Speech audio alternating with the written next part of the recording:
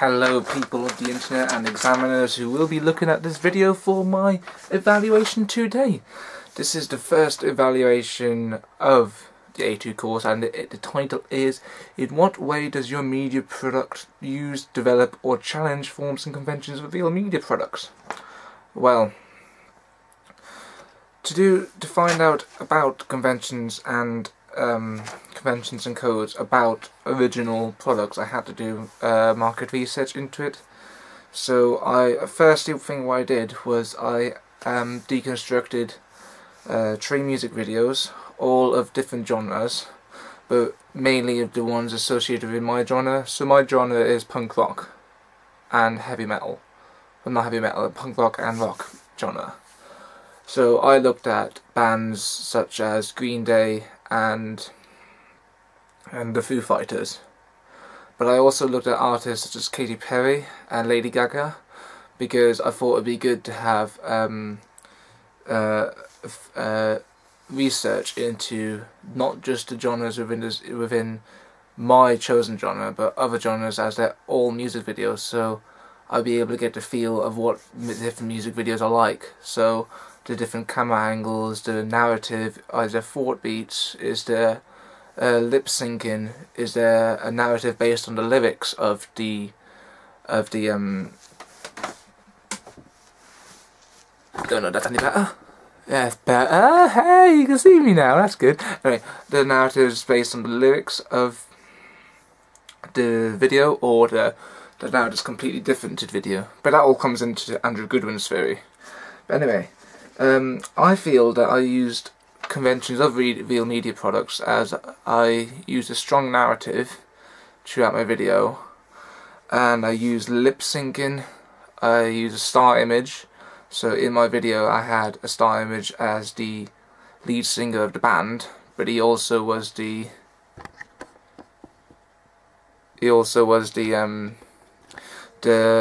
main role of the video as well. Is there this much there? No, it's alright. It's good. Anyway, he was the main singer of the video, of the narrative, because we wanted the video to focus on him and his past. So yeah, we used conventions of music videos, and we followed Goodwin's theory as having the videos, the lyrics in sync with the visuals of the lead singer. We also had the beats, default beats. So when when on the beat of the song, the camera changed different angles, and the editing changed, so to go in line with the song. In a way to get or feedback and research of my chosen genre, we did a pitch to our class. So we pitched our idea to our class to get feedback on what they think was good and what was bad. This was very useful, as there was also feedback which we ourselves wouldn't be able to give ourselves, because it's good to have audience feedback, so we don't just go with ideas of just our own opinions, because everyone likes different things. It was very useful, as they gave us some extra ideas and what else we could do as we chose our song, which was "Wake Me Up September Ends" by Green Day. In a way, I feel that I was directly influenced by one specific product. As we did the song, I was highly influenced by the video for that song itself. We weren't trying to recreate the video, but we took elements from that video, from the narrative, such as the army scenes and the story of how he goes into the army and what happens in the end. We took that element of the video, but I feel that, as well as the live band scenes, I feel that we were highly influenced, but we weren't trying to copy the video, if that makes sense. But then we also developed our own product, as we wanted to have the narrative beginning from start to end, but we also wanted to keep the audience on edge and make sure they question the video as well. If that makes any sense.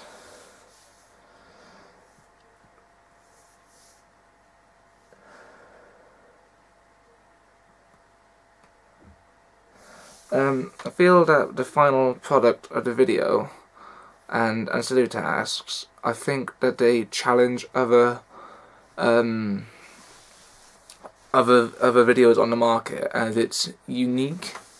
It's not just promoting the band, it is selling a story which is rather unusual in music videos, as it's showing a true friendship between two army people, but it also shows a link between each other and how their friendship was ruined and destroyed by one man. And I feel that this is challenging other narratives of other music videos, because it's almost like the lyrics are actually being amplified within the visuals of the video. I feel that the transitions which I included in the video were very effective, as I was able to show the connection between the following scenes, and I only used a transition really where I was going to change from one part of the narrative to the next part. So at the start, when I used one to show the connection between the lead singer and the lead role of the narrative, so that the audience were able to make that connection and be like, oh, he's the same guy. Oh, wow, that's cool. And at first, it was a bit difficult to get the narrative across to the audience, as the project wasn't finished. There was many questions about what's going on. Are they just messing around in the woods? What are they doing? Is it a gay relationship? Which is what was one of the most common questions which came up a lot of the time, even when it's finished. And that's not what we were trying to promote. So if I was going to change it, I may adjust the narrative a slight bit. There's nothing wrong with gay relationships. I'm completely fine with them, but it's not what we were trying to what the preferred reading was in the video. We planned mise-en-scène very, very well, I thought, because to get to the location for the band scenes, we had to figure out where we wanted a barn to film in the first place, so we had to figure out where we could film it, and we had to plan it. We wanted it at night time, so it'd be dark lighting, and we didn't want any natural light coming in through the windows or anything, so we had to wait till night. So it's all dark, and what we had is our own lighting. And we also wanted the woods to be filmed in, as well as a cornfield, and we wanted a main tree so the actor can go up on. So in a way, our planning was very effective, and if we didn't plan the mise-en-scène out well, I don't think the video would be that great as a final product. In the way of a sound, we didn't really use any other sound except for the music track, except for the start, where we included diegetic sound, which was caught in the filming when we've been walking through the field. I didn't really do anything else with the sound, as I didn't want to, because I feel it would have messed with the flow of the video. So as I went on, it was just mainly the soundtrack of the video which was played throughout.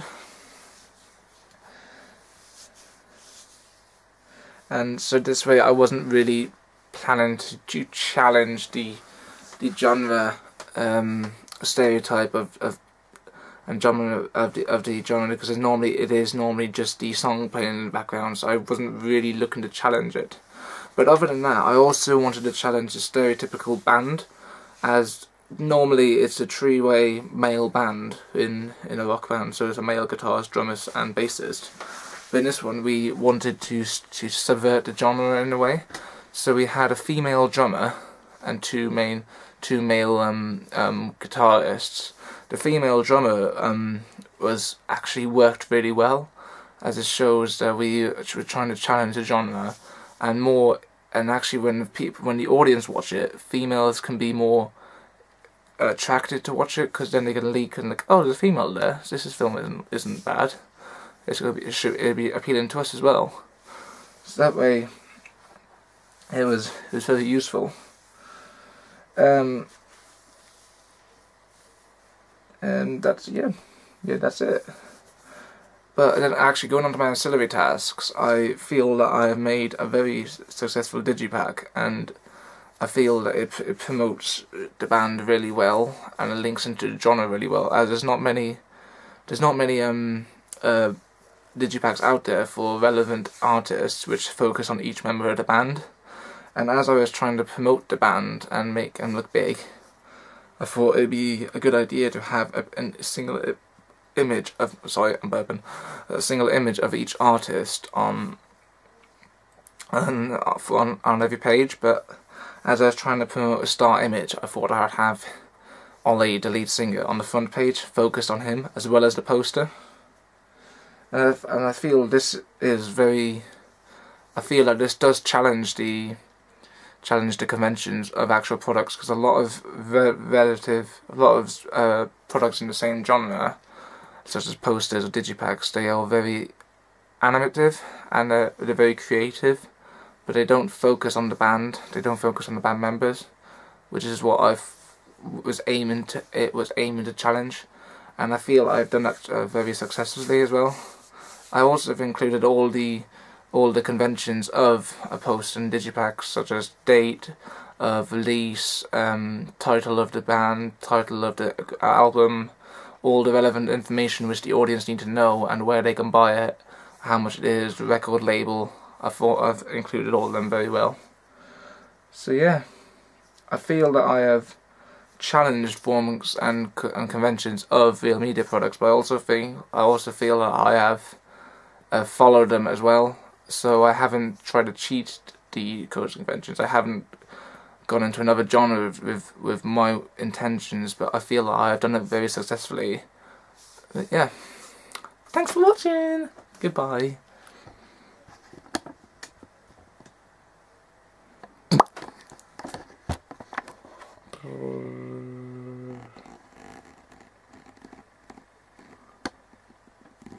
I'm back. And now I'm going outside.